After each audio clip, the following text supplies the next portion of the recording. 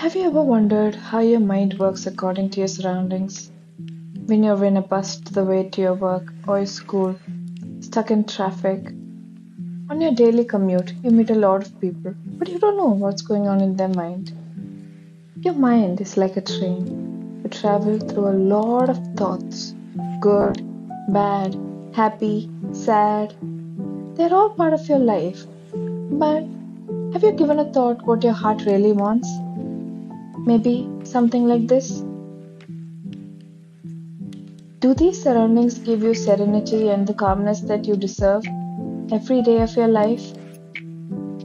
And when the train stops, is your heart so beautiful that you can see the sky on the ground? If not, take a minute, breathe, and listen to your heart. You will always find a place where your heart meets the soul when you completely listen to your heart.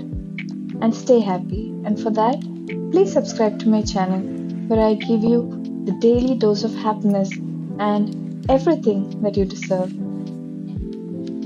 Bye. See you soon.